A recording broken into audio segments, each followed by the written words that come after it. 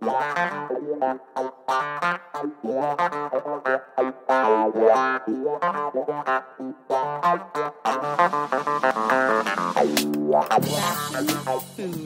film, and music. Some of our greatest loves in life. Welcome to Seems to Me with your co-hosts, Cibeline Sariano and Steve Ricardo. Hi. I'm sorry I'm laughing. That was funny. I was waiting for the rest of the intro to happen when I go, hello, and it didn't happen. So I'm going, hello now. Yeah. All right, man. How are you? I'm good. I'm really good. How are you? I'm good. You got your Rolling Stones shirt on today. You're rocking out for people that can't see it.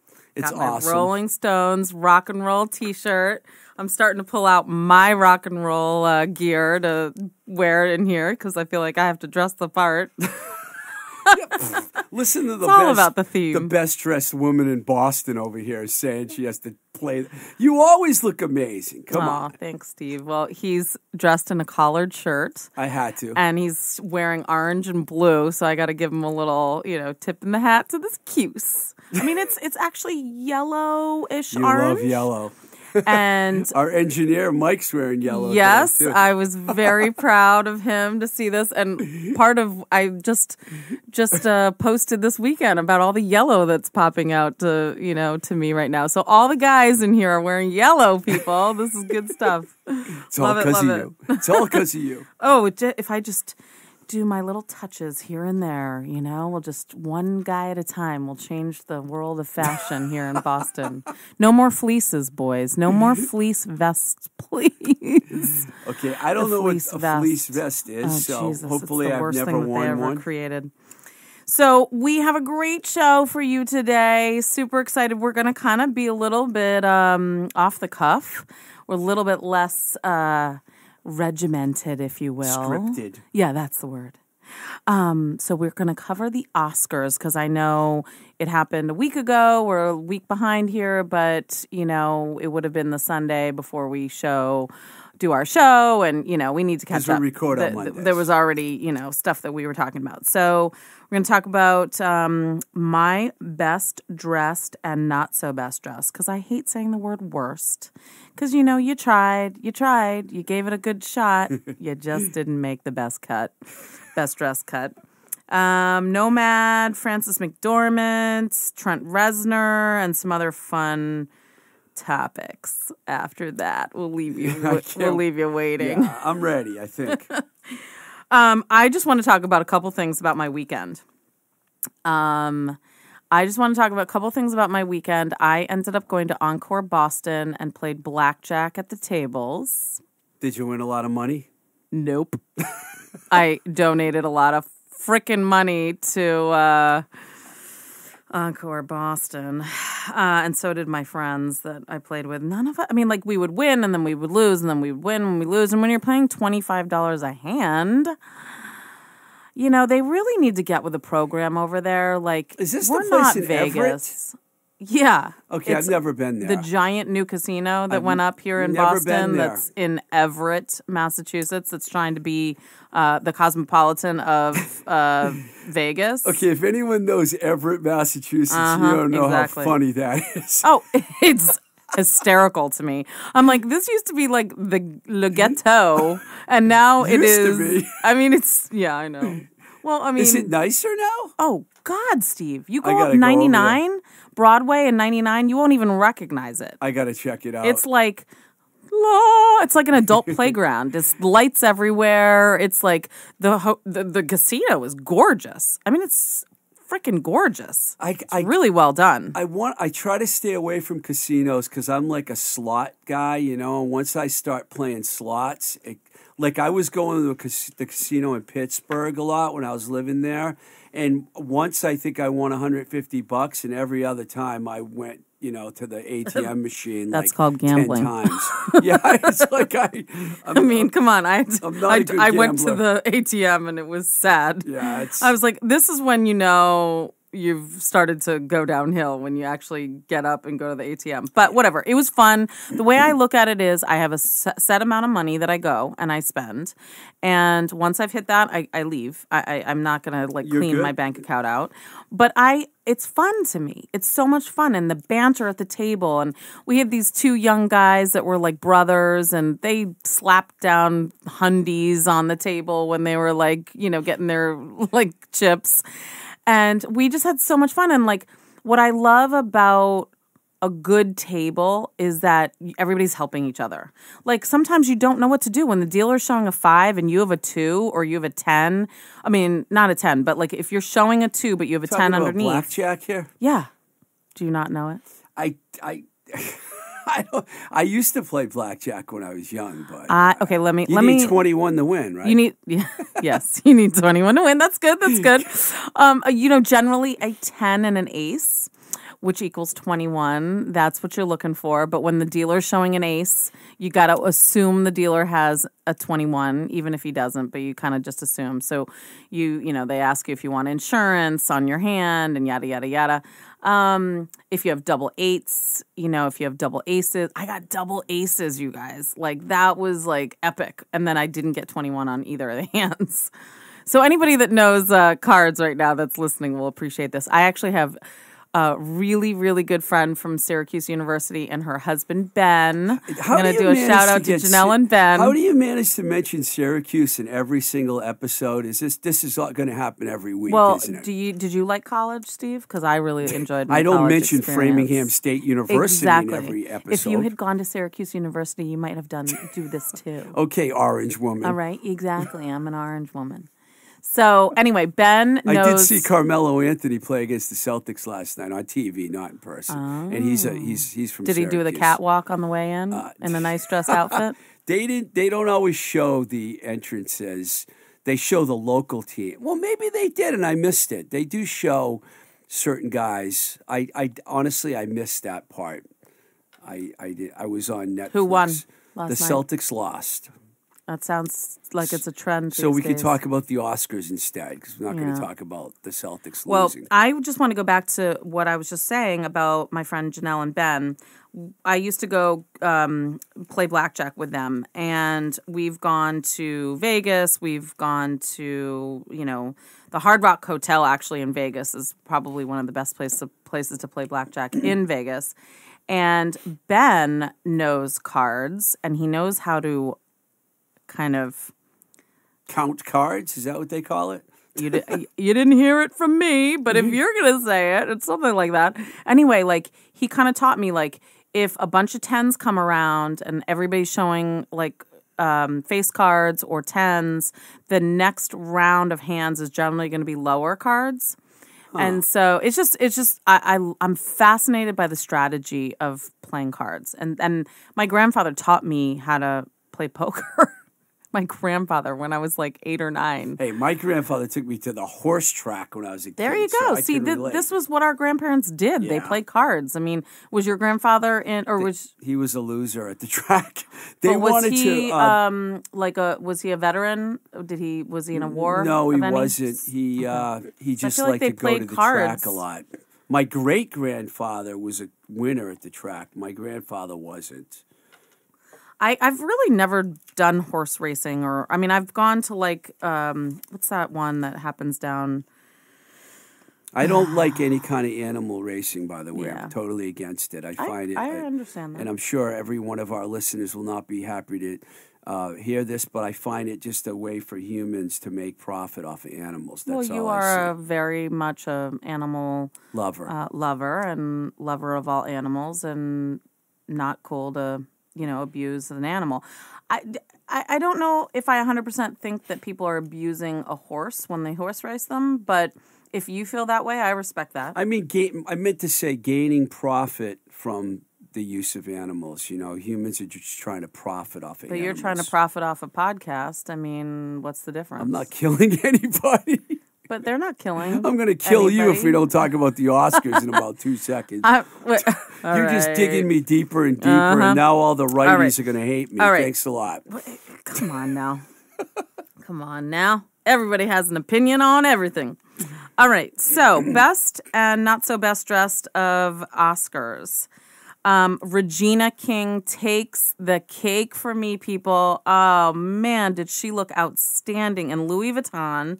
It was this gorgeous, structured dress that had beading, linear beading, and it was this beautiful blue, like a light blue-ish, sky blue on her dark skin. It just really, and this incredible voluminous sleeve, almost like a capelet kind of thing happening off the shoulders. And I gasped when I saw her. She just was truly stunning. And the bottom of the dress, I mean, it was a mermaid-shaped dress, so it hugged her curves. She's a curvaceous woman that was showing her curves, Steve. I really have to say that Regina King has come a long way in Hollywood. You know, she used to play second fiddle to everybody, and now she's, she's a leading lady, and now she's directing. This was her directing debut, I believe. She really has just shown us her tour de force here. And this dress, absolutely, she showed up like, I am a leading lady, I am a director, and hear me roar. It was awesome.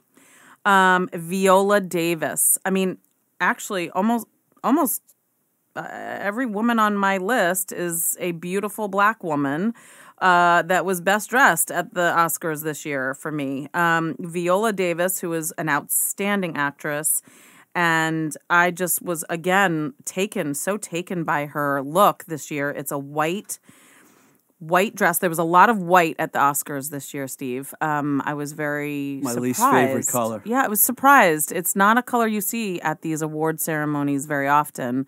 There's a lot of people that wore white. She was dressed in Alexander McQueen, who is no longer with us. So whoever's doing his collection on his behalf, I tip my hat to them, because it's not easy to carry along an incredible legacy like Alexander McQueen. Alexander McQueen took his life in 2010. Oh, that's sad. Yeah, I think he suffered from depression, and he committed suicide, which is a really big loss for the world of art and fashion, because he really what's the word I'm looking for? He crossed this line between art and fashion that a lot of designers don't do anymore. And it was very haute couture, and it was always an edgy and dark and yet sexy and bright. I mean, it was just his collections are really, really something. Always a work of art, truly. And structured and architecture and so much. Anyway, what Viola Davis had on was also very curvy, curvaceous. It was, her boobs were right out there. We had a lot of cleavage on this dress, but it worked. I think she gained weight for her role or something, because she made mention of that in one of the interviews. So I don't know. It was Ma Rainey, that movie Ma Rainey something, and I apologize to the listeners because I haven't been able to catch up on all the Oscar films yet, and I hope to. But she had this embroidered Ma Rainey's Black Bottom. Yes, thank you, Ma Rainey's Black Bottom, and I assume it has music in it. Is it about Billie Holiday maybe? Because one of my worst dressed gals is the Billie Holiday gal. Gorgeous detailing on the upper bodice. It just was like interwoven. It was very Art Deco now that I think of it. Again, both of these two pieces for me were very architectural dresses in a lot of ways. A lot of structure and divine detailing. Halle Berry, I really loved her dress and the color of the dress. I got to tell you, I was distracted by her hair.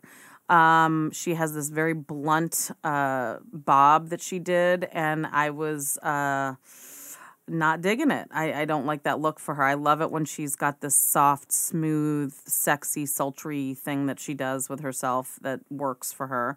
But I love it when your opinion's unmerciful. That's when it comes to fashion, I will not give mercy. you shouldn't. I mean, I got to be honest with you. I didn't pay a lot of attention. The only thing I remember is that, and I don't want to be mean right now, but Frances McDormand's dress was just, I don't know what it was. I got to tell you, I didn't even put her on my worst dress list or I my love her, but I not so don't know best what dress that was list. that she was wearing. I couldn't figure it out.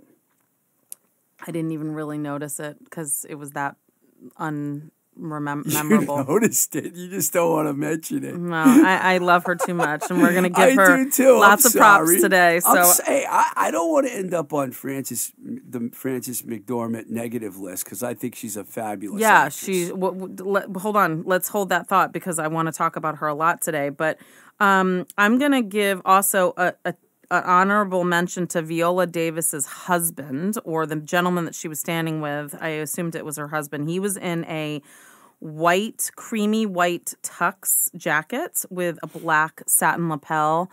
And the two of them just rocked the runway, rocked the red carpet to me. I mean, really, Nice. outstanding couple. I also think there was a little boy that was from what's the hold this little guy. Alan Kim is the real winner of the awards season. I love it. He's this 9-year-old little boy. He stars in the Minari film, and it's just like he's got a little tux with shorts on. He has his socks pulled up, and his one sock has 3 white stripes. I was just really impressed with this little guy. And, it's hard for these little actors to go to an awards ceremony. Someone has to dress them. Exactly. It's like you don't generally see a tux for 9-year-olds, in every store. Right. So he also gets an honorable mention from me. Again, trending the runway, trending the red carpet, I saw white and then gold. Gold was a big color this season as well. And I'm going to go ahead and start off with my worst dress, which was gold. And it goes to Andrea Day. She is in basically a bad bathing suit. It's just awful. And it's like so risque and stupid. And it's like half her belly's showing, half her leg is showing. It's got all sorts of weird straps, and she was just Andra Day from the United States versus Billie Holiday. Yeah, it was Billie Holiday. She plays Billie Holiday, yeah. Which, what a character to have to play. Billie Holiday's got a lot of sides. Amazing. Talk about a Gemini with lots of sides of, who knows when she was born. But sad ending. But. Oh, man. I love Billie Holiday. I cannot say a bad word about her and just what she did for blues and jazz. Some of my favorite songs are Billie Holiday songs. But this dress, honey, it's bad. It's like a bad bathing suit made into a dress. And it's just wannabe dress. It's awful. And it's a Vera Wang. Shame on you, Vera. Ugh. Runner-up, if not worse than this one, is Emerald Fennell. In Gucci. What the fuck were you thinking? This thing is atrocious. And I can't, it's like a bad curtain times 1,000. It's green and it's pink and it's frilly and it's sequinedy and she's pregnant and it's like she's just dripping in frilliness and it's chiffon and it's gaudy and it's awful. It's just goddamn awful. And Vanessa Kirby. It's also Gucci. Gucci hits two. Okay, hello, Gucci. You need to take some notes on Tom Ford's Gucci because Vanessa Kirby, it's like she's wearing a dress the color of her skin and it's horribly fitted on her. And it also has a cutout. There's lots of cutout bellies at the Oscars this year, which was just stupid. It's too bad. Stupid She's a trend. really interesting looking woman. She is. Beautiful. Yes, she's from another country. I'm not sure which one, but she has an accent and she's very stunning, very physically, visually stunning, but She's bad. English. Bad. What? Born in England. Oh, okay. Yeah, I didn't catch a British accent on her, though. And then we'll talk about Glenn Close because, I don't love her outfit, but man, Glenn Close doing the butt. I did see that she's a scene. She stole the scene. She stole the Oscars. Period. Boom. Mic drop. She knew so much about the song too. It was remarkable. Remarkable. So, this takes us into. I'll give a quick honorable horrible mention to Zendaya. Because she was wearing neon yellow. She was wearing the yellow that I'm seeing everywhere. It was Valentino. I just didn't dig the dress. I think a lot of people liked it. I didn't. Again, I don't need to see your belly in an Oscar dress. Like, your belly is for the beach. It's not for the Oscars. That's what I got to say. So, Frances McDormand and Nomad.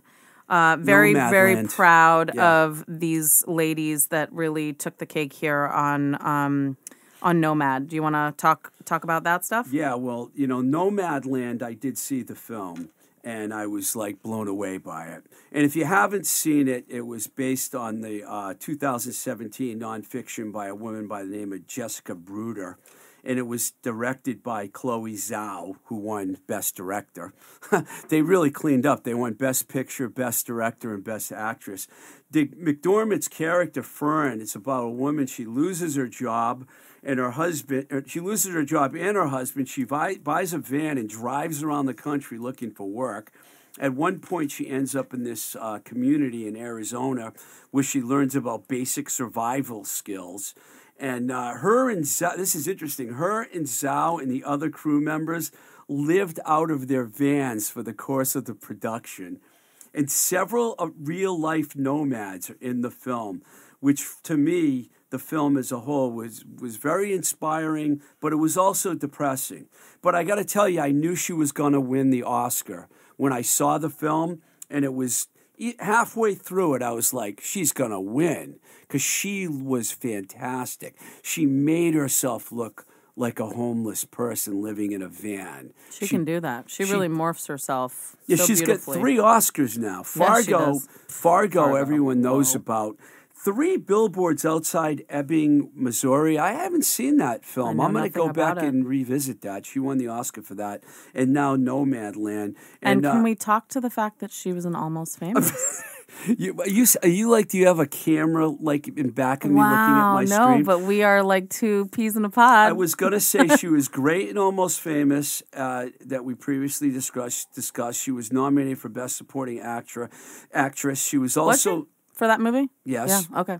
Makes She was sense. also nominated for Best Supporting Actress for the 1988 film Mississippi Burning, 2005 what North an intense Country. movie. That was good. She's like one of the great... She loves good scripts. I mean, she seeks them out. She knows what she's doing. She can. I mean, she may not be able to dress herself, but man, that woman can figure out a script. When she did that howl when she won, and they panned over to her husband, Joel Cohen, the look on his face was priceless. What was he looking like? He didn't have any expression on his face at all. I can only imagine what he was thinking right then and there. But to be married to a Cohen, they must have the most interesting, bizarre conversations for breakfast. Can you imagine? It was funny. The 2 of them are just such odd ducks, but I think they met during Fargo. I'm not positive, but it was funny because was that a Cohen? That was a Cohen? I went back and watched her speech when she won for Fargo, just because I do things like that.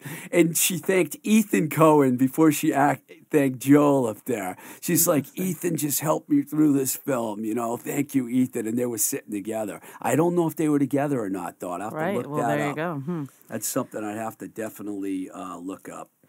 But I will admit I haven't seen Nomadland yet. It's definitely on my must watch, and especially I knew we were going to be talking about this today, and I'm really proud of. I feel like the Asian community showed up at the Oscars and showed up. I mean, they recognized.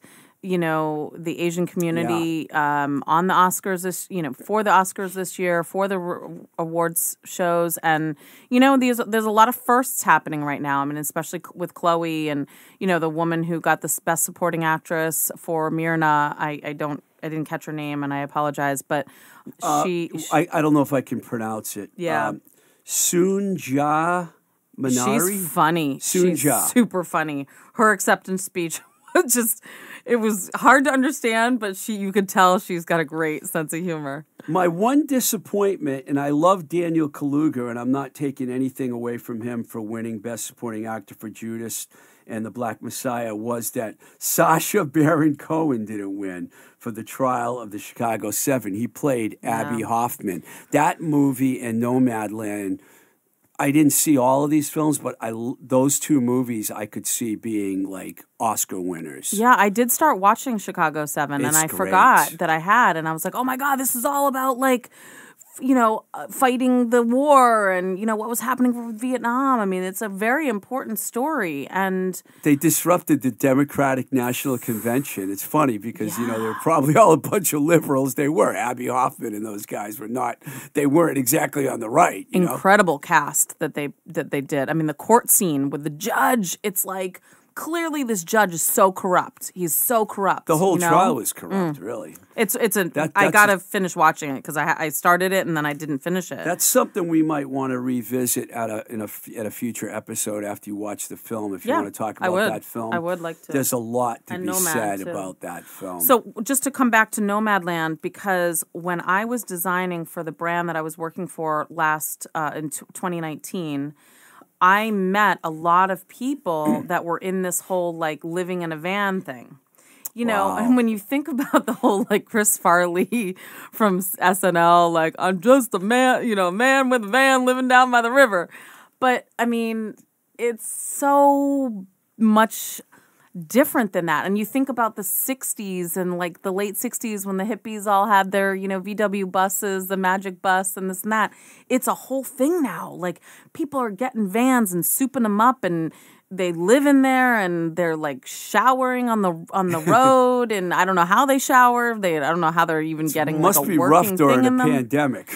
Well, but a lot of people are doing this that we're doing this before the pandemic. Yeah. I mean, think about... That's what the movie's about, yeah, really. Right. I mean, it's a thing that's happening right now. It's a trend.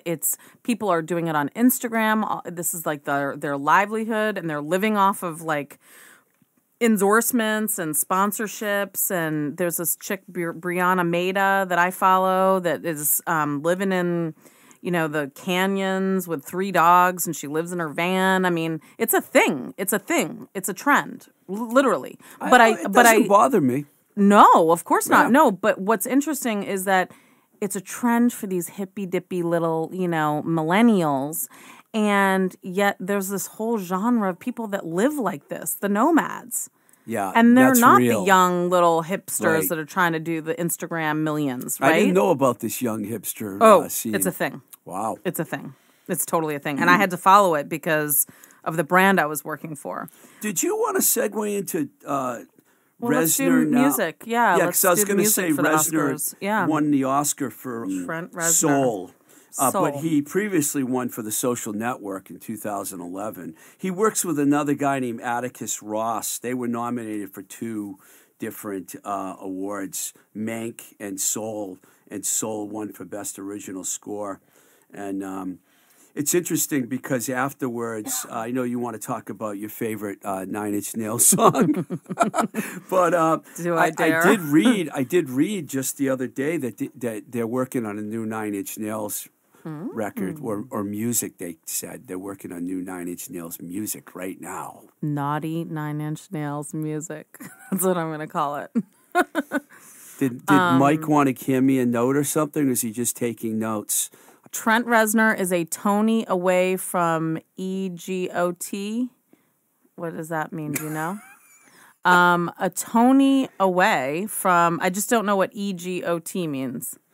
Emmy, Grammy, Oscar. Oh, really? Wow, I didn't know that. That's so... Oh, so he needs a Tony Award and to he'll get win, one have of, all 4. He'll have an EGOT. Who would have thought about that when you first started listening to Nine Inch Nails? Who would have thought that could happen? This is a guy that grew up in the middle of nowhere in PA, and his idea of moving to a big city was to move to Cleveland. And he moved to Cleveland, and Nine Inch Nails ended up getting signed by TVT Records, and now He's in the Rock and Roll Hall of Fame. And I saw Nine Inch Nails at Woodstock 94 when they came out covered in mud.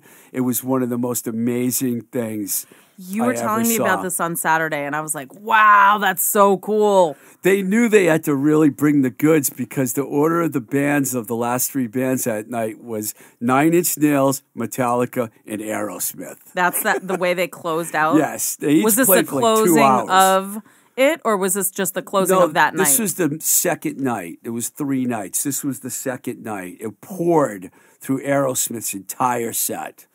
But we were out there in the rain. We dug it. So this was 1994, correct? Yes. You were telling me about this on Saturday. Woodstock 25th anniversary. So I started to tell you this, and then somehow we got segued. So I'm at a party in Newark, Delaware, okay, at this night, and we're watching it on TV. And we're all bumming because I swear to you, like, I love Janis Joplin, Jimi Hendrix. I have the albums of the original Woodstock. I've listened to them. I listened to them in high school, in college. Like, I mean, when my friends were listening to, like, Q102, I was, like, listening to, you know, Is that a Woodstock. shout out to a Delaware radio station? Yeah, something like that. That's just what came to my mind. I think that was the station. Q102 in Delaware. Yeah, 93.7 was the other. WMMR was the rock station. But I was always just, I would like picture myself at Woodstock, like the original one, like how we were talking about, right? Like what an epic moment in time to be there.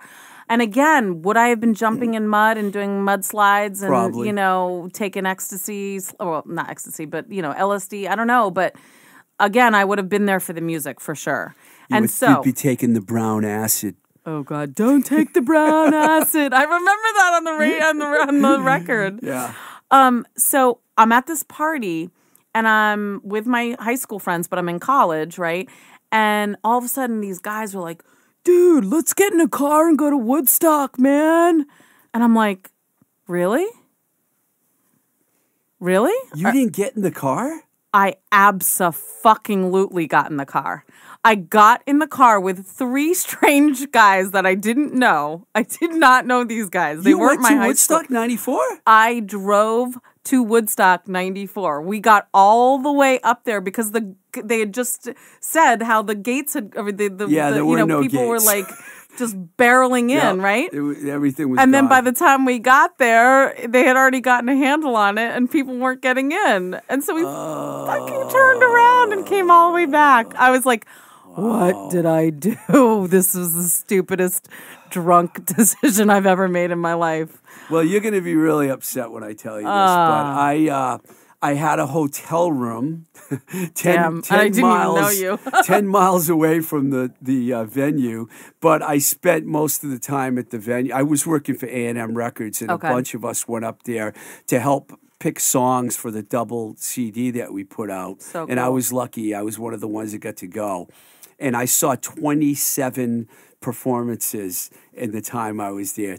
I averaged 9 a day. Wow, And, that's awesome. and Nine Inch Nails was one of them. Okay. And it was that that night. 9 Inch Nails, Metallica, and What- Aerosmith. It's funny what did because they I'm not a play? huge fan of any of those 3 bands. I mean, I respect them all, but they're not one of my favorite. Like the bands I saw there that I loved were like bands that other people could care less about, you know? Like the band played, you know? And like I was at Green Day's show in the mud. Levon Helms played? Yeah, Levon Helm was there. Well, you know, it was the remaining members because Robbie Robertson wasn't there. Roger McGuinn from the Byrds replaced him. Richard Manuel had died. Bruce Hornsby played keyboards. And then they had these guests. They had a couple guys from the Grateful Dead, Jorma Kukkonen and Jack Cassidy from Jefferson Airplane Hot Tuna. That was great. And then I saw Paul Rogers, his all-star band. He had Slash. He had Jason Bonham on drums. He had Andy Partridge from Free. I mean, I was checking out stuff that other people didn't really. Yeah. Although I saw Dylan, I saw the Allman Brothers, I saw Joe Cocker. You know, I saw Crosby, Stills, and Nash. You know, I went to like 27 sets. But all those guys played? yeah, there were 2 stages. Wow. And that's why I was in a car with 3 strangers because Yeah, I you wanted don't- to see that shit. Some of the things that happened up there were incredible. Like I ran into a girl I knew out in the middle of the field, and we were so happy to see each other. We started making out, and I'm making out with her. Her name was Kim for a while, and then That's a she's music like, "We're done." festival She for goes, ya, man. "She goes, I'm really sorry, but I really have a bad sore throat and swollen glands." Jesus. And when I got home, like 2 days later, I was got definitely sick. ill, but it was worth making out with her in that field Making out in the field of at Woodstock. joy. Plus, and I met flowers. I met a good friend of mine. We're still friends now, Susan Cappuccioni. I met her and hung out with her during that night that I'm talking to you about. Aerosmith, Metallica, and 9 Inch Nails. Well, I'm watching the video of my favorite 9 Inch Nails music video. So I'm going to tip my hat to You're one of watching my... it right now while Yeah. we're recording. I'm kind of like, what is this? Is this the one? Just don't turn the volume on, I'm or not. we'll have a I'm copyright not. infringement. Yeah, no, you know. I'm not. So back at Syracuse, freshman year, my bestie from Syracuse, Christy Johnson Griffin, and she's one of our listeners, and I know she's subscribed. She introduced me to a lot of music, and she was a big music buff, and still is. And she was big into 9 Inch Nails, and I Want to F You Like an Animal. We could say fuck on this show. Oh, okay, you can say it. Just in case my kid listens. I don't know, I'm sorry, Josie, if you're listening. But I'm sorry to all the Josies that might be I listening. know, right? Because there All could of be our at least kids are 2. listening now. This is the podcast that we have to think about. Like I'm a mom, and my kid might be listening. That was a down shout the out road. to LEV because she has a Josie too. We both have we both have Josies. Yep. So I don't know, man. That song, she played that song for me. This was like a song that I don't know her boyfriend in high school had introduced her to, and I was like, wow, this is like really good. Like I love the beginning. Again, I like that like dirty, funky, deep beginning of songs. Like you it wrote always gets sexual me. and animalistic in the notes that It you is. sent to It's me. sexual and animalistic. It's just like I want to fuck you like an animal. I mean, what more can you what more can you ask for, really?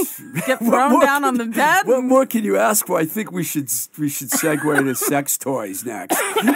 Are we going to talk about sex toys? All right. Well, I Well, like them. I didn't write that in my notes. You did.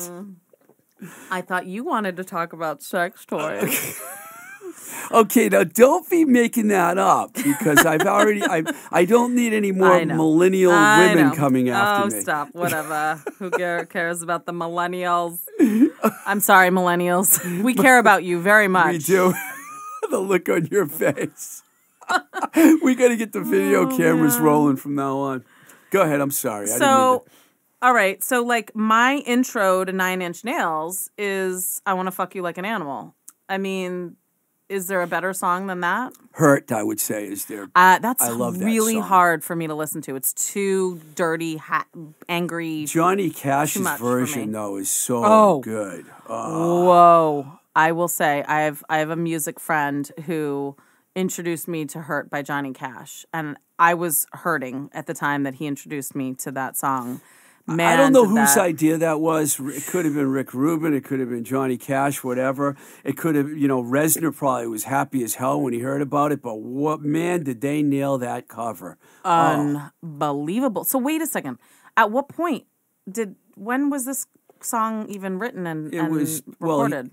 Would have been I'm early not 90s, the hugest 90s Nails fan, so I can't tell you the I've got it year. right here. But it was years after that Johnny Cash covered it. I was going to say, I didn't even realize that he was like alive for that, but I guess so. Yeah, he was very alive when he recorded the song. No, of course. I mean, all right. It was painful to listen to his version, too, because you could tell he was channeling his past drug problems, Yeah, for sure. It's such a dark thing here. Okay, so this says it was released on March 8th, 1994 by Nothing Records and Interscope Records. Yeah, Interscope. Does that sound Yeah. right? Johnny But Cash's Pretty version Hate was Machine after was 1989, sorry. So was that from that album? that. You're stumping I'm me just now. reading Thank you through for this. doing this again. Sorry. We're going to have to edit this whole part out. No, we're not. This is what it's all about. We're learning. We're learning about things that we learn about, that we know about. Wait. So Trent Reznor moved to the same house where Sharon Tate was murdered. Yeah, he lived there. What? And that's what we covered in Once Upon a Time in Hollywood. I'm sorry I didn't bring that up, but here's the Whoa. thing. He got kicked out of there because the neighbors were all complaining because, because he used it as a it was studio. turning into like a I mean, I can't believe he went and lived in that house, first of all. Would you go live there? I wouldn't live there. No, you know? hell no. But he's so dark and, his music is so dark. Okay, so anyway, Trent Reznor got Best Score at the Oscars. We love... Closer. That's what I thought it was. Okay. Because I think I always thought it was called Animal. I don't know why, but I have it written down as Animal. It was on the Downward Spiral album in 1994. I'm sorry I took that. I should have just picked up my phone and looked it up. Oh, and I apologize because I'm not a huge... I It- like Trent Reznor, but I don't know everything about Nine Inch Nails. It is a concept album detailing the destruction of a man from the beginning of his downward spiral to his death by suicide. The Downward Spiral features elements of industrial rock, techno, heavy metal music in contrast to the band's synth pop influenced debut album Pretty Hate Machine in 1989 and was produced by Nine Inch Nails frontman Trent Reznor and Flood. There's, he's a real hands-on guy. He probably Who are they doesn't need talking to. about? He doesn't need to work with any producers. He's a genius, basically. He is a genius. The fact that he's scoring all these films now, and the music in The Social Network is so dark and gloomy. I love it. I remember watching that movie and just being like stressed out listening to the music, and that's what it's all about, right? He's trying to So, have you listened to the Soul song? I don't know this song yet, but if it's a kids movie, right? So, I guess I'll have to watch it. Anyway, it'll be cool. We're either going to segue. I love when you interview me about these things, and I'm like, I don't know. But you're allowed to say I don't know. I'm sorry. I don't. Could say I don't know. I know he won the Oscar. There's plenty of things I could say I don't know about for fashion. And by the way, you know everything. No, I don't know everything. I'm never going to pretend like I know everything. But I have a surprise for you, Steve. You want to see your surprise? Wait, you're giving me a surprise during the show? Yes. Okay. That was the whole plan. I didn't know that was the plan, but okay. You said you love surprises. All right. You don't even know what the surprise is yet. So everybody, I'm going to give a huge, huge shout out to my good new bestie at Nordstrom's in the North Shore Mall in Peabody. I went to Nordstrom's this morning. I was there at 9:55, just before they opened, because they open at 10. And I walked in and went right over to the Tom Ford counter. Oh, no. And I went, and there was my buddy Jay. Jay is one of the, I will pull out his business card in a second and give him another plug. But Jay is a gentleman that I have connected with at the North Shore Nordstrom's for several years now. He's a phenomenal salesperson there at Nordstrom's. And I'm a big Nordstrom's shopper. That's where I shop. And they used to have incredible customer service, and Jay gives incredible customer service. I can't say that for some of the other people that work there lately. But I went in and... Can you just give me my gift? No, not yet. So I went in and I was like, okay, I'm going to... Ooh, there's lots of yellow. I started taking pictures of the yellow. I have great pictures for our YouTube page. And I'm like, hey, and there he was. And I was like, Jay, oh my God, listen. So I just opened up an art gallery in SoWa, Boston. And oh my God, then I was like a guest on my friend's podcast. And then all of a sudden it ebbed into having our own podcast about fashion, film, food, and music. And last week we covered Tom Ford. And the week before that we covered cologne. And I'm telling him the whole story. And I was like, can I ask you, could we have some samples of some Tom Ford cologne? Because I've been telling the guys that I work with at the studio that they need to have a wonderful scent for themselves. So, without further ado, oh my God. Drum roll, please. Look at this gorgeous bag. Oh, I love that. It says Tom. Can I keep the bag too? Yes, Steve. Oh, you I can keep love the bag. that bag. So, It Ellie says Tom V Ford on says that she's going to challenge me when she comes on the show about scents and cologne. Okay, Ellie V, bring it, girl, because guess what? I am never going to back down on my thought on cologne. By the way, Jay, Gregolovich, shoot, he told me how to pronounce it. Gregolovich. Gregolovich.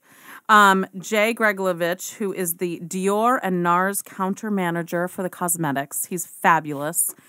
He and I just talked cologne for 45 minutes, which is why I was late today. That's why you were late and you got our engineer all nerved up. Thanks a lot for that. I know. Sorry, Mike. I told you there was a good reason. So we sprayed a ton of different colognes on car. Are you telling me that my surprise for you isn't a good reason? No, yes, it is. It is. I can't wait. I'm going to Indian give you this fucking cologne, motherfucker. Well, you give it to me then. Give it to me good. Stop it. I'm trying to tell you what I did. Sorry. Because you can't just pick a cologne for somebody. It's so personal, okay? Oh, yeah. Okay. Hello. Okay. So this one is Soleil Brûlante. That's it's on one. The card? Well, yeah, I sprayed a bunch of cards. Oh, my God. That's not for you, right? No. You don't like it. Exactly. This is Tuberose New. I don't think you're going to dig that. Tuberose New. These are all the ones that he gave me that he thought we would like. No, this smells like something my grandmother would have worn. Yeah, it's rose. It's all about roses. No, thank you with that. Yep, this is Mandarino di Amalfi. Mafia? Amalfi. Like... So he names it's all Italy. This is pretty good. Yeah, I thought you would like that one. It's a little more subtle. I'll put that in the good pile. Okay. I got a bad pile and a good pile over here. Yep. Now. Okay. Tobacco Oud. This one's it's blended, I think, with some of these other ones, but I like that one. That one at least smells good on the card right now. This really does smell good. Right? I actually like that. Tobacco Oud. That one may be okay. Neroli Portofino. Some of these might have all combined together. I'm sniffing before I'm even getting the card. And then... Oh, this is fantastic. I thought that was the one that I thought you would like the best. That's going to be in the Remember how you pile. were like, I told you there's one called Fucking Fabulous? Uh-oh. So I'm best for last, but not so much best for last as far as I'm concerned, because I did not know how it smelled. So I sprayed it, and... I'm handing it to you. I don't know if that's your scent, but I think these all have combined a little bit together. I really like this. Oh, well, there you go. Fucking fabulous. It's fucking fabulous for Steve. Wow. So there's two all right, I love, hold one I kind of love. There's more in this bag. Hold on. I wish we had a video of this today. All right, so. You got actual colognes? Uh-huh. Oh, no. Yeah, you love me, don't you? I do. I do love you. Oh, I know how to give a fucking good present, and I know how to give a good surprise. Okay. Oh, guess what I got? Because I knew you would like it. You got Fucking Fab or Neroli Portofino. Ding, ding, ding, ding, ding, ding. Neroli Portofino. I'm going to be wearing cologne now? Yep. All right. So it smells completely different when you pull it out because it's, it smells like alcohol, really. Okay. So that's that. And I'll give you the bag and I'll give you the little thingy. But put some on now. Now. Right now. Put some on now? Yes. Because I want to smell it on you when we finish the show. Where do I put it? Put it on your hand, whatever, on your neck. No. Okay, we really need the visual for this, but we don't have it. Yeah. Now put some on your face now, because men wear it on their face, on their neck. Yeah.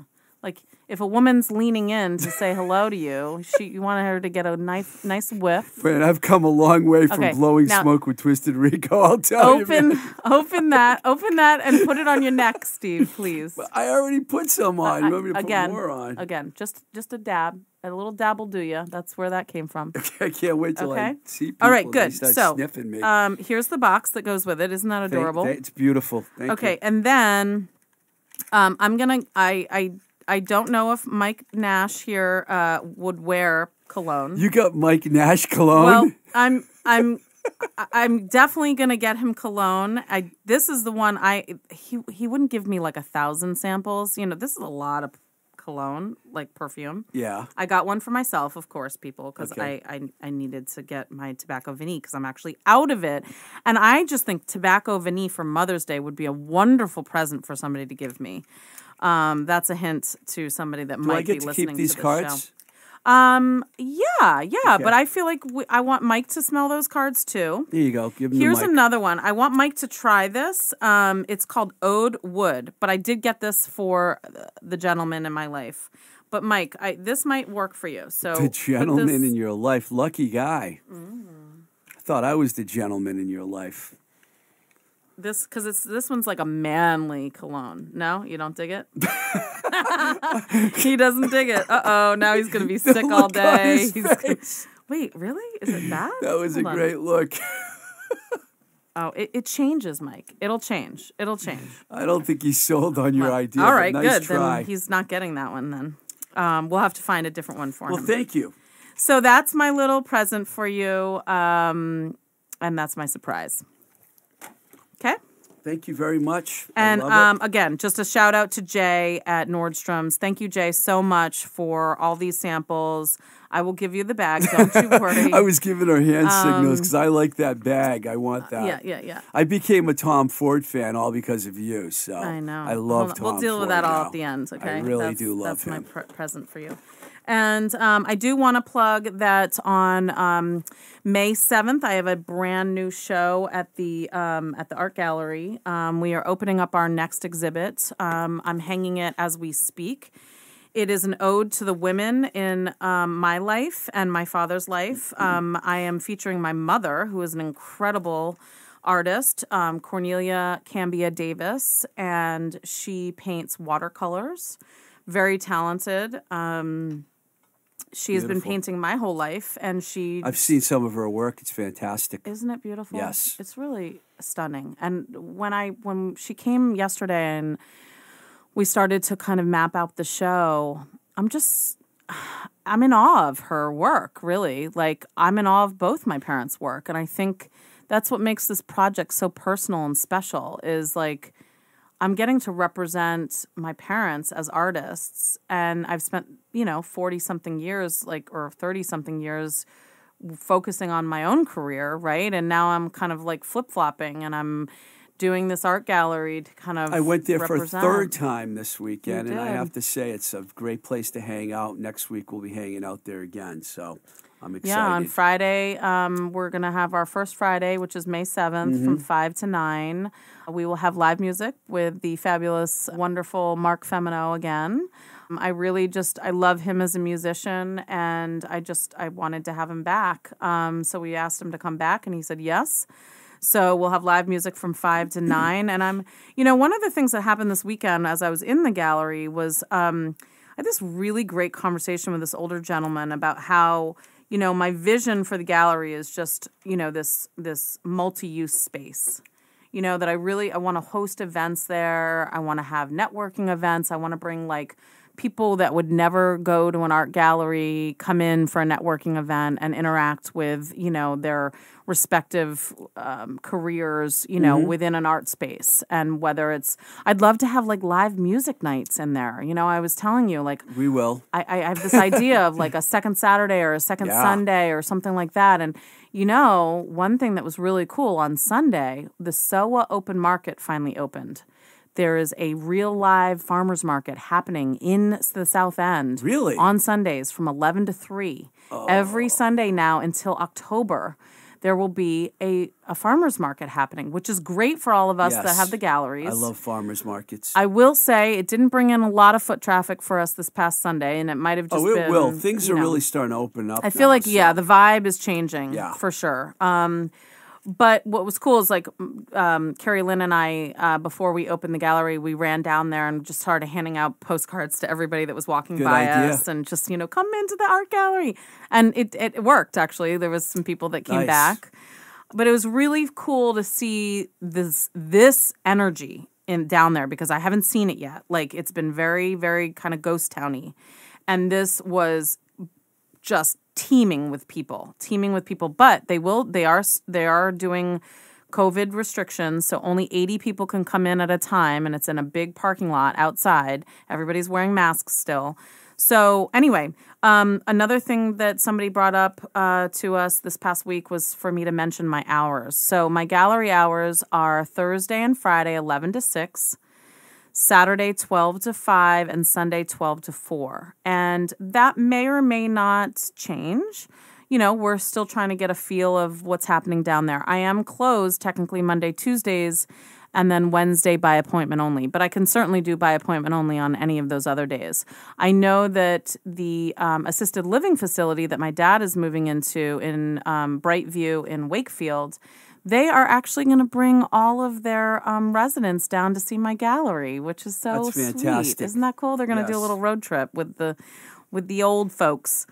So anyway, I just wanted to give a little quick plug for, first Friday, May 7th, 5 to 9. It's going to feature Cornelia Cambia Davis, my mother, and also my father, and some of the motherly pictures or paintings that he's done. And the show is called The Mother Figure.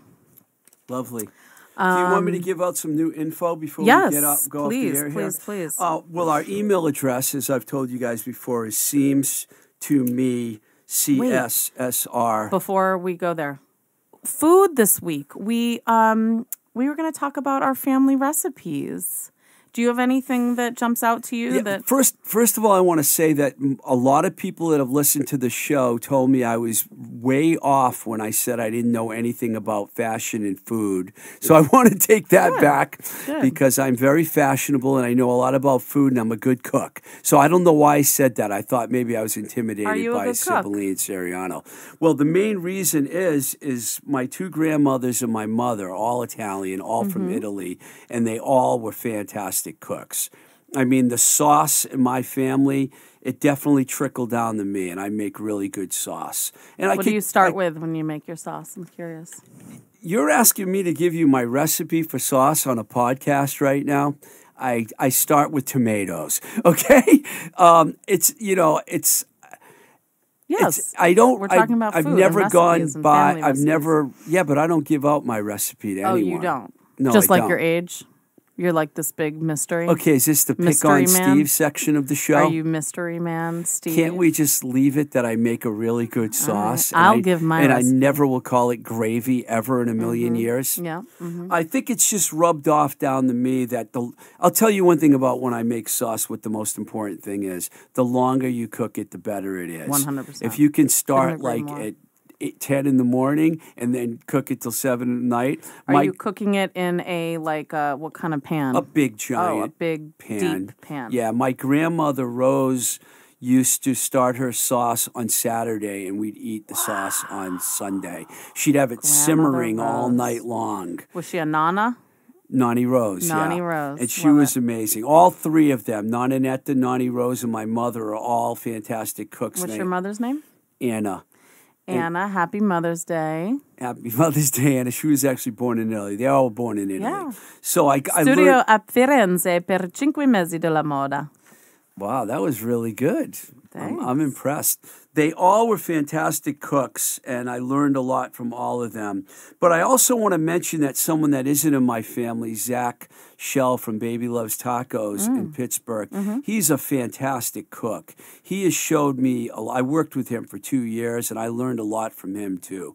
So everything I learned from my family was great, but learning from a Polish guy from Pittsburgh really helped me too. And he has a very successful operation out there in Pittsburgh called Baby Loves Tacos. I love And tacos, He's baby. taught me a lot. I love a good taco. Let's talk about that for a second. Do you like cilantro?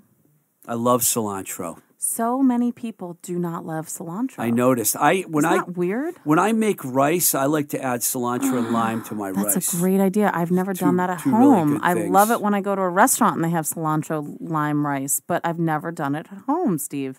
I love cilantro. I would eat cilantro for breakfast, lunch, and dinner. It's really important with a lot of different kinds of Mexican I would food, agree. I think, to use Oh, it. you absolutely need the lime and cilantro to definitely. balance the heat in Mexican food. Absolutely. You need the acid and that cool. I find that cilantro. I'm happy you feel this way. Yeah. Well, I discovered something called culantro. in Puerto Rico. They have something called culantro there, which is different. It tastes different than cilantro, but it's called culantro. Really? And you put it in sofrito, and you put it in, some of the foods that they do. So my grandmother, who was born in Cologne, Germany, by the way, which I just found out today, is the reason why there's something called cologne. The reason why you brought me cologne Exactly, because that man was from Cologne, Germany, and that's how that name came about. So my grandmother and grandfather and mother and father are all incredible, incredible cooks. And I learned from the best. And my grandmother was always cooking bread, and the smell of the bread, and it was very, very particular what kind of flour she got and what kind of salt she used for the bread. I remember her doing that. And then we always had a lot of Italian food as well, and my grandparents lived in Italy. My grandfather was a sculptor, and he used the same marble from Carrara, Italy, that Michelangelo carved with. Wow. And they lived in Carrara, Italy, and were Americans there. But the whole community embraced my grandfather. There's actually a sculpture in Carrara, Italy, that is my grandfather's sculpture.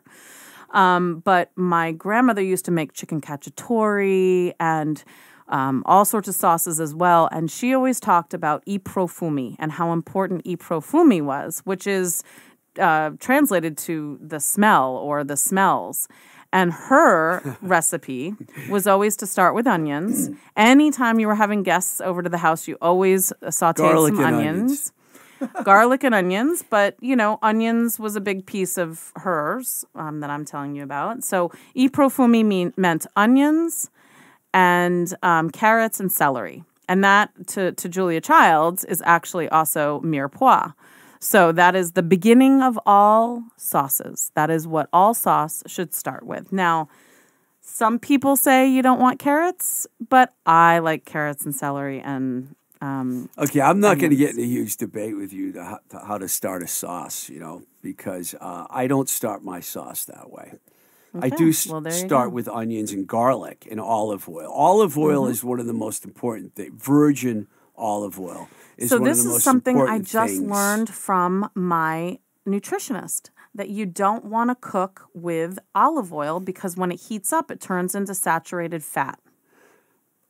I've been doing that my whole life. Me too. Me too, Steve. Apparently you're only supposed to eat olive oil cold. How about that, huh? Well, I'm going to dispute that with him. Well, I know. Because I've been cooking with, I only cook with olive oil. Apparently you're supposed to only cook with avocado now, avocado and coconut oil, because those are the ones that can go hot. Coconut oil is very fattening, though. It's not about fat. It's about what happens when you do high heat with... I love coconut oil, though. I know. Me too. And you use it on your body as lotion, right? So do I. Well, don't worry about it. So, okay. I'm not telling you anything anymore. That's it. We're breaking up. It's an inside joke, people. Sorry. Anyway, we talked about our family recipes. We can go there more again another time. And in the next show, can we talk about the best sex scenes from movies? Because you told me we were going to talk about that. We never got to it. And I have all these scenes here. Fuck it. We can't not do that. Okay. We were going to talk about the best sex scenes in movies, right? I came up with a whole list, and you could say whether you like these or not. These are the best sex scenes I've ever seen in the movie. Let's do it. Wild Things, the threesome between Denise Richards, Matt Dillon, and Neve Campbell. Don't know it. Fantastic. Okay. Halle Berry, who you mentioned before, and Billy Bob Thornton really got down in Monsters Ball. That was hot. Mm-hmm. Let's go all the way back to Angel Heart. You want to talk about Mickey Rourke? Mickey Rourke and Lisa Bonet. That's fire right there. That's with the blood, chicken and the blood and all that craziness. And then I got Boogie Nights. How can you not like Julianne Moore and Mark Wahlberg being directed in the scene by Burt Reynolds? I mean, with his giant fantastic. penis. I got two more left for you. Okay, yep. Yep. Secretary. We got to mention a Gyllenhaal in every episode, and I just did what I don't like to do, With bump into the James mic. Spader. He's such an James Spader and Maggie Gyllenhaal. And then my final scene, which is amazing because most people know I love girl action. My best scene is Black Swan, Natalie Portman and Mila Kunis. Best lesbian scene ever. Oh, yeah. There you go. Those are my best sex scenes on my list in films. Okay. I almost put Chloe Sevigny on there for the BJ scene, but I figured, that's just a little too raunchy. It wasn't really a sex scene. Which one is that from what movie? Oh, fuck. I hate when I can't remember the fucking... You have to do that. All right, so I'm going to give you my two. I only have two because I didn't come super prepared, but I love 9.5 Weeks with Mickey Rourke and Kim Basinger. I just love everything about that movie. It's naughty. It's, he's kind of like dominating her, but yet she's like the sex kitten. She loved it. She strip teases for him, and they have like eating fruit and vegetables and all sorts of craziness out of the refrigerator, and she's got her eyes closed, and so he's like... sexifying the food with her, and it turns me on. And then the Blue Room scene in Top Gun with Kelly McGillis and Tom Cruise, that's sexy. What was your movie with the BJ? It was The Brown Bunny, Vincent Gallo. Vincent Gallo Brown Bunny, that sounds It was dirty. a horrible film, but it was a horrible film, but in the film, which ended up getting an X rating, Chloe Sevigny actually gives Vincent Gallo a blowjob, and it's in the film. Wow, so she must have had to really give him a blowjob. She really gave him a blowjob. It wasn't fake at all. She was really doing it. Okay. And if you like Chloe Sevigny and you want to see her give a blowjob, I highly recommend The Brown Bunny. Is that how she pronounces her name? That's how I pronounce it. Okay, I don't think that's the correct pronunciation. Sevigny? No, I don't think that's the pronunciation. But anyway, I can't remember how to pronounce it myself. I'm going to go ahead and give an honorable mention to Officer and a Gentleman because... Richard Gere. Richard Gere can do no wrong. He could always park his boots under my bed any day. Even as a silver fox. And what was the woman that was in that? She's such a... I adore that woman, and I can't remember her name. Anyway, I love their love story in that movie. I love Tom Cruise and Kelly McGillis's little, teacher, older, I'm sorry, I was looking at my phone. Were you talking about Deborah Winger? Yes, Deborah Winger. Okay. Thank you. I couldn't remember her name. I'm trying to think of what other... She was great in that film. She was incredible in that film. Richard Gere was great too. I mean, that I just recently watched it again. Louis Gossett Jr. played the drill sergeant. Yeah, that was good. I know we just segued away from sex, sorry, but that was a great film that I totally forgot about. Such a good movie. I just watched it again for the first time in years and years and years because I just love that love story. I would revisit that film. I'm not a big military guy, but I would revisit that film. It's so poignant to, just the pushing yourself to the limits, being part of a team. There's so many those girls themes. Really wanted to get the officers. She didn't necessarily, but her friend did. Her friend wanted to just get herself an officer. Yeah. She finally lands an officer, and then, breaks his heart, and he ends up committing suicide. It's really sad. Anyway.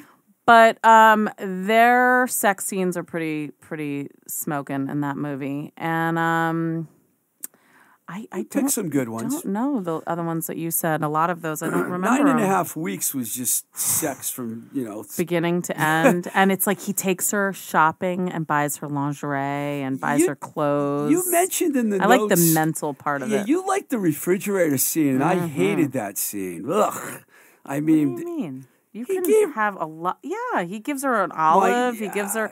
He gives her cough syrup. It's so gross. I was like, it's all about pushing the limits of your taste buds and then going and having wild sex. Push the limits too far there, I think. And I love Mickey Rourke. And I love Kim Basinger. And I love them both together even more. And I love Mickey Rourke more. Oh, yeah?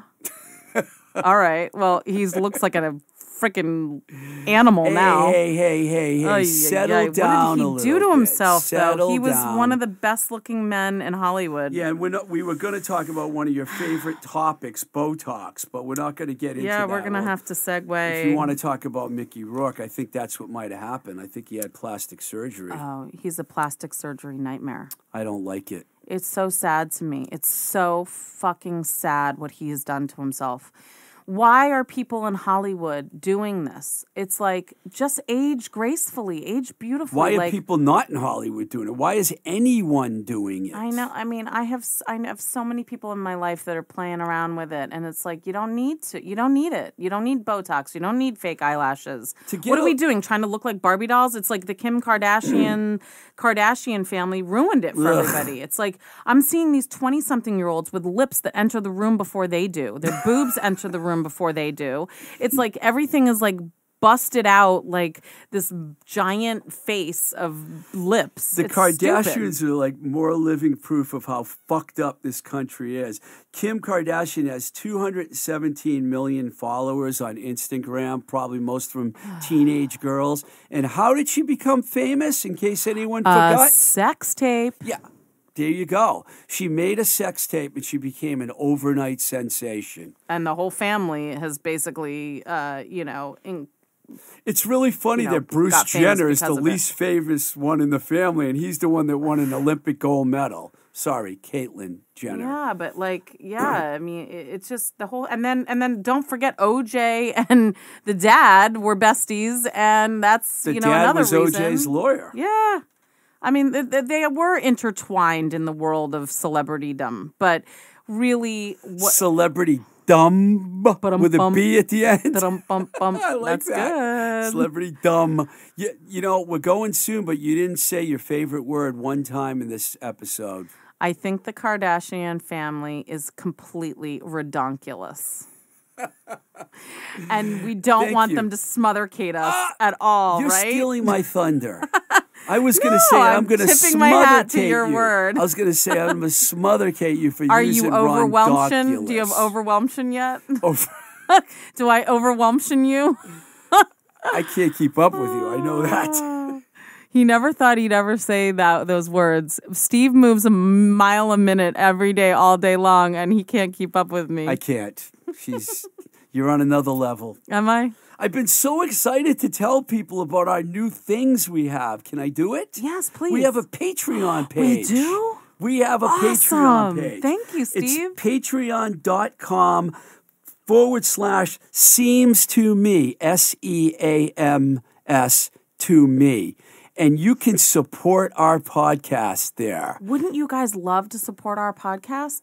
Are you enjoying this conversation that Steve and I have? You know what the minimum What's support the minimum? is? $5 a month. Awesome. Everybody that I know could easily support us with a $5. Everybody you know better have a fin up on that site by next week. Hey guys, can you spare a $5, please? Steve and I would like to, not have to pay out of our pocket anymore. We want to make our engineer rich, and we want to bring him a lot of business. Well, we are going to get sponsorships from everybody as soon as they realize how friggin' fabulous this podcast is. We're going to have to overpay him now that you made him wear cologne, but, Also, Mike. we have an Instagram page now, too. Voice Motel. It's, Mike has an Instagram I was just plugging page. Voice Motel. We have one now, too. Oh, Instagram page. Yep, it's at Seems to Me, Cib, C-I-B, Steve, S-T-E-E-V. So now we have an Instagram why do you spell page. your name S-T-E-E-V? That's a whole episode. Oh, it is. Okay.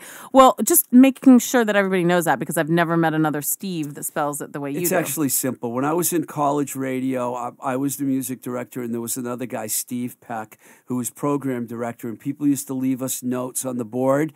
This but is you before never knew who was texts who. and messages and computers and everything. Leaving messages on a board. And for a joke, someone said, "Why don't you spell your name S-T-E-V?" And everyone in the music industry knows me as S-T-E-V. It's brilliant. Because of that day when I was like a 19-year-old college kid. Well, so now you're telling everybody that they can call me Cib, which they can't. But that's okay. Did you want me to change No, the? I'm kidding. I'm kidding. I was trying to make I'm it as Sib short the art as gal possible. too. I mean, that's the other thing. It's like I just, I I don't like call my full you name. Sib. I know.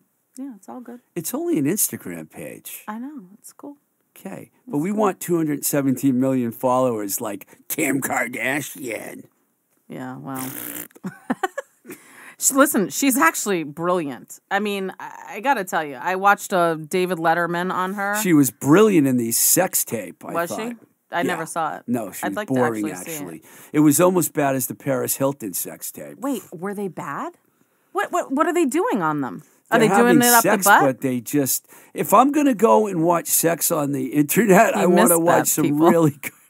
Were they doing Were they sex? doing it up the butt? I'm I just don't curious. think there was I don't butt sex understand in this either thing. one of them. No. I don't not in understand those butt two. sex, and we're going to talk about it someday. We may not have to talk about it today. Okay, I won't give you my opinion on it then. Oh, I need your opinion on it. Now, we're going there, Steve. I'll go there. What's up? That's my opinion. I'll go there. Oh, you'll go there.